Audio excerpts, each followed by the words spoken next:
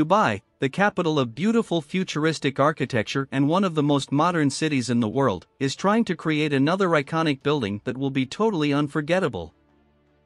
Their next challenge is to create the world's first rotating skyscraper. Dynamic Tower was the first attempt to realize such a marvel. Also known as the rotating tower, the skyscraper was supposed to be a 420-meter and 80-floor moving building. It was proposed as the world's first prefabricated skyscraper with 40 factory-built modules for each floor.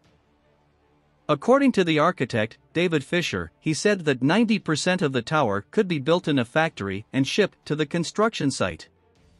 This would allow the entire building to be built more quickly. Fisher said that the prefabricated portions would decrease the project's cost and the number of workers, and that construction will take 30% less time than a normal skyscraper of the same height. The entire tower is proposed to be powered from wind turbines and solar panels.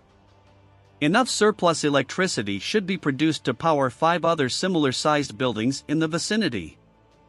The majority of the workers would have been in factories, working under safer conditions. Kitchen and bathroom fixtures would be pre-installed. The turbines would be located between each of the rotating floors. In 2008, Fisher said that he expected the skyscraper that was supposed to cost $300 million to be completed in 2010. And in 2009, Fisher said construction would be complete in late 2011. Fisher did not say where the tower would be built, because he wanted to keep it a surprise. To this day, construction had not started, and there has been no official announcement of the building site and when it's going to go ahead. The project was officially cancelled due to financial concerns and other undisclosed factors. But the plans to build a rotating skyscraper is not over yet. In 2021, a Turkish architectural design studio named Harry Attack unveiled their concept named the Squall Tower. Contrarily to the previous concept, the Squall Tower is designed to rotate with the wind.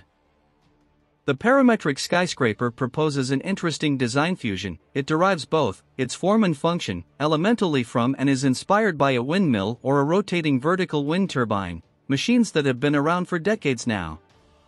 Harbingering that inspiration into the modern era of smart buildings using sophisticated parametric tools of design, the Squall Tower not only looks at emulating that mechanism and make to generate its own electricity, it looks to do that in a cute style.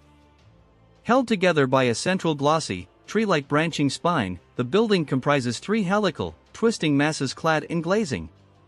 Each of the branches holds what can be called a distinct floor plate, that is in vertical succession connected to other floors and bound to a rotating base. In essence, the rotating tower that easily lends itself to the commercial category of buildings can facilitate changing views of the stunning Dubai skyline.